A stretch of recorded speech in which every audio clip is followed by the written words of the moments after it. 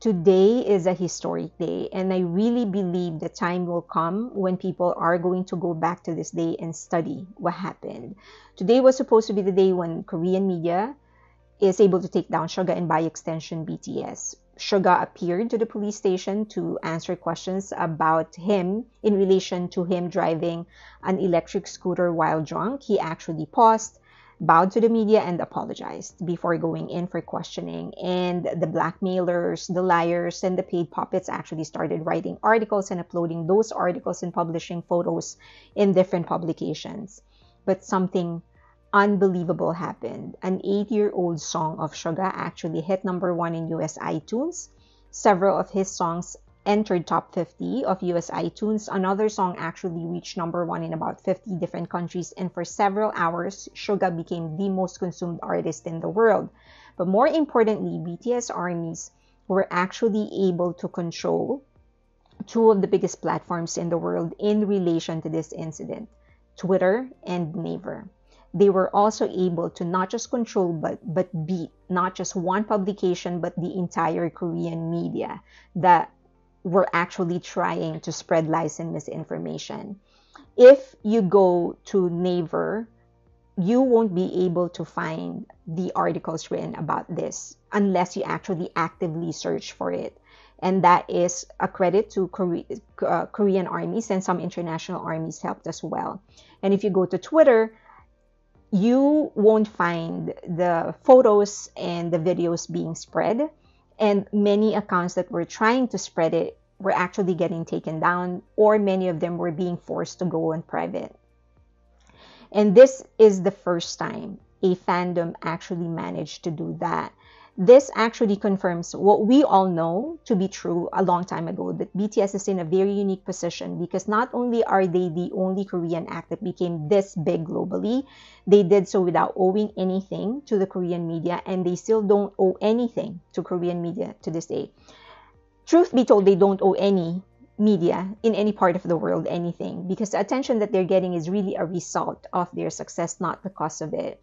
And I think that's really what's getting to Korean media, because for years the media served the purpose. They were the go-between the public and the products or the services or the artists, but BTS essentially rendered them useless by going directly to fans. And that is the short version of the video. You can stay on if you want to understand how BTS and armies actually made this happen. Many don't know that BTS's debut was actually luck. But when I say luck, I mean opportunity meets their hard work. Big Hit was a struggling agency when they were starting. They were actually on the verge of bankruptcy, and they only had one group, a girl group. But they had to disband after one of the members was indicted for blackmailing a pretty popular Korean actor. They were called last minute to fill in a slot for a show when someone actually canceled. They were actually there as a filler. In other words, they managed to actually get a spot on a show simply because the station and the TV show didn't have a choice. The North American recognition actually came first. 2014 KCON in LA was a turning point for BTS's career when Bang Si-hyuk saw how the North American audience was reacting to BTS's performance. They actually had the worst slot, the first one. He knew there was something there, and he had to capitalize on that indicator. In the Harvard Business Review paper written about the success of BTS, Bang Si-hyuk actually said that the screams of the fans was different with BTS. It wasn't just polite claps or courteousness. It was an actual response to the performance of BTS. That was when he asked BTS if they wanted to give North America a try. That North American appeal was further confirmed when BTS entered Billboard 200 for the first time in December 19, 2015 with The Most Beautiful Moment in Life Part 2. They got their first Billboard performance invitation then. And this was when they practically had no marketing budget. So their album performing well in the US was a real sign that they had a potential in North America and fans were actually responding to it. However, instead of being recognized back home, the media and fans of other groups actually accused BTS and Big Hit of illegally buying their own albums just to rank higher than other groups because that year something quote unquote miraculous happened. BTS actually outsold who was then the most popular boy band, Big Bang. By May of next year, 2016, The Most Beautiful Moment in Life, Young Forever, entered Billboard 200 at 107. By October, Wings entered at number 26. It was absolutely monumental. They toured Asia, selling more than 200,000 tickets. They were already making waves internationally. But their first grand prize award in South Korea happened only after that. They got their first Daesang November of 2016. But BTS was already advancing in the North American market before even being respected by the Korean media. In fact, they were already scheduled to do an American leg of their Wings tour by the time they got their first Daesang. They sold out all the venues and were interviewed by People, iHeartRadio, NJBTV, and of course, the Billboard. This is during their Wings tour. Nobody could explain the success even then. No one could understand how BTS has become so successful in North America with barely any promotion. Direct to consumer, aka direct to fans. Unlike other groups, BTS had to make up for the lack of traditional marketing budget by directly communicating with fans. With no social media manager, BTS members were the ones directly uploading their content on their official Twitter account, and they were also directly talking to fans through live stream. Later on, Big Hit developed their own platform, Weverse. As BTS later on explained, they weren't really trying out a marketing strategy. They were simply trying different ways on how to promote themselves and, more importantly, communicate with fans.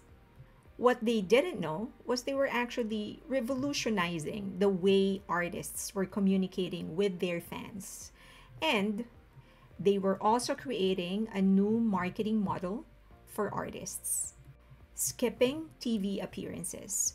BTS did try to appear on certain variety shows, but after less than stellar experiences, BTS decided to create their own show, Run BTS and BTS Gayo.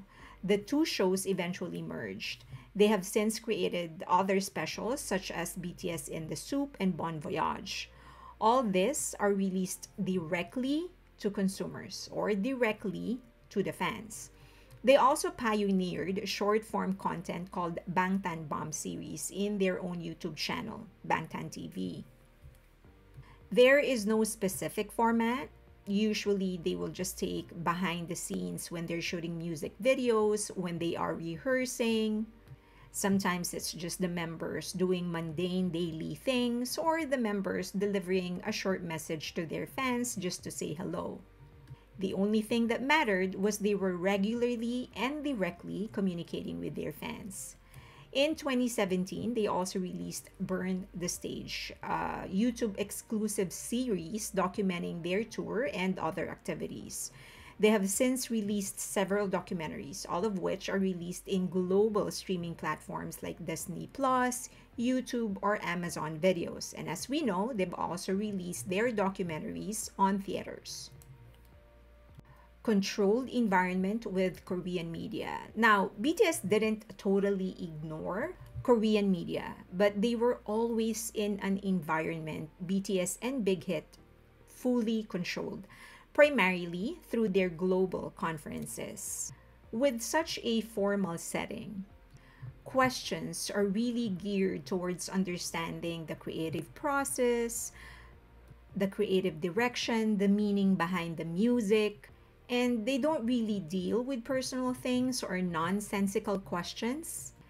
In other words, with these global conferences, BTS managed to elevate their position as artists and command the kind of respect real artists deserve.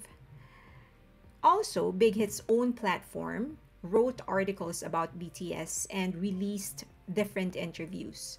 BTS appeared in North American and European shows more often, owing perhaps to the more loose format of interviews, but more so because that's really the stage where they are competing, the global one. Live streaming. BTS preferred communicating directly with their fans through live streaming as an entire group, as units, or solo. They would do so after every major performance or right after a milestone such as winning an award. They often directly explained the process of creating their albums, the stories of their songs, and answered questions of fans directly. It really eliminated the need to do interviews with the media. BTS also became too big to be contained in Korea. I think the more painful part for Korean media and Korean entertainment related companies is how BTS has become so big that their real competitions, quote unquote, are actual global artists from the Beatles to Eminem. Both fans and international media write about their US and European chart rankings, achievements, activities, that their ranking in Korean charts don't get the same attention. When they release albums or singles, fans look at global charts and not so much on Korean ones. The Korean media do not exercise power over those charts, over those international institutions, and definitely not over international fans. There is almost nothing they can say that would grab the attention of international fans or could possibly affect the opinions and preferences of the international audience. For example, Jimin's Who. It's dominating international charts, and no one really asks about how it's performing in the Korean ones. Just like how international artists like Eminem aren't charting in Korea but are charting in the US and Europe, BTS performances are measured in those same charts, not local ones. Again, that renders any kind of opinion or anything that the Korean media could say that could actually affect international rankings and the way the international audience could perceive BTS. BTS is really a global artist, and I'm sort of surprised that many people still don't get it and they still don't get what comes with it. And what comes with it is really a shield because we're not international fans are not concerned about the same things Koreans are concerned about.